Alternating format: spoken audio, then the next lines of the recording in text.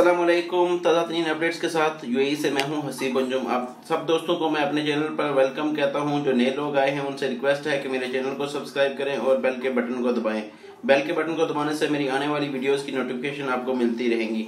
एक बहुत ही अच्छी न्यूज़ यूएई के रेजिडेंट के लिए, स्पेशली जीडीआरएफए ने बहुत पहले लोगों को एंट्री अप्रूवल देना शुरू कर दिए थे, लेकिन आज एक नई अपडेट जो अभी कुछ घंटे पहले आई है कि ICA ने भी, आइडेंटिटी एंड सिटीजनशिप अथॉरिटी ने भी लोगों को अप्रूवल देने शुरू कर दिए हैं। लेकिन कुछ लोगों का अभी तक प्रूफ ऑफ किनशिप शो हो रहा है। मैं अभी डेवलपमेंट ये हुई है कि ICA ने प्रूफ ऑफ किनशिप को बाज़ लोगों के डाटा से हटा दिया है। कुछ लोग यूएई के एंट्री परमिट के लिए जिनका वीज़ा यूएई किसी और स्टेट का है, जो दुबई का नहीं है, दुबई का वीज़ा है तो जीडीआरएफए पे अप्लाई करना है। अगर आपका दुबई का वीज़ा नहीं है तो ICA की वेबसाइट पे आपको एंट्री परमिट मिलेगा। ICA ने भी प्रूफ ऑफ किनशिप, जो पहले कि आपका ब्लड रिलेटिव यूएई में होना चाहिए थे, वो वाली कंडीशन हटा दी है। नॉर्मल लोगों की एप्लीकेशन जो अप्रूव होना शुरू हो गई हैं, ठीक है।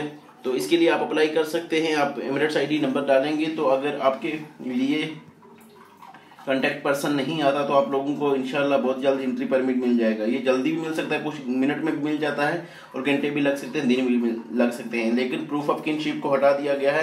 लेकिन आप चेक करते हैं, अगर आपके साथ कॉन्टैक्ट पर्सन का ऑप्शन आ रहा है तो वेट करें, कुछ दिन में ये खत्म हो जाएगा या कुछ घंटों में आपके जो डाटा के साथ से भी प्रूफ ऑफ किनशिप को हटा दिया जाएगा।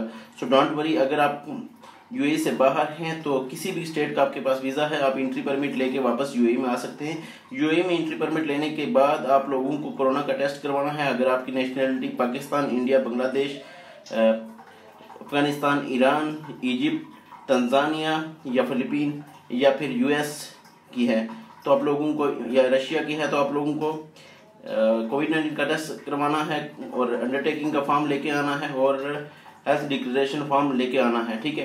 ये 4 चीज़ें आपको रिक्वायर्ड होंगी। और नॉर्मली अब सब लोगों को एंट्री परमिट मिलना शुरू हो गए हैं। जितने भी रेजिडेंट यूएई से बाहर हैं, यूएई के रेजिडेंट या फिर टूरिस्ट जो कि यूएई में आना चाहते हैं, वो भी आ सकते हैं। नॉर्मली टूरिस्ट वीज़ा जो होता है वो दुबई का ही होता है, तो उन लोगों को जीडीआरएफए की वेबसाइट पे अप्लाई करना है और उनको एंट्री परमिट मिलते ही अप्लाई कर सकते हैं यूएई में। 10 कंट्रीज़ की लिस्ट में जो लोग आते हैं, मेरी पहली वीडियोस में मैंने बताया है, जितने भी कंट्रीज़ आते हैं उन लोगों के लिए कोरोना की टेस्ट रिपोर्ट ज़रूरी है, नेगेटिव। बाकी countries without any test report UAE में आ सकते हैं, उनका कोरोना टेस्ट यहाँ ही होगा एयरपोर्ट पर। अपना ख्याल रखिएगा, दुआओं में याद रखिएगा। अगर आप किसी भी स्टेट का वीज़ा है तो आप अप्लाई कर सकते हैं। ICA की वेबसाइट पे ICA ने प्रूफ ऑफ किनशिप की कंडीशन हटा दी है। अपना ख्याल रखिएगा, दुआओं में याद रखिएगा। अल्लाह हाफिज़। मिलते हैं किसी एक नई अच्छी वीडियो में, नई अच्छी खबर के साथ। खुदा हाफिज़।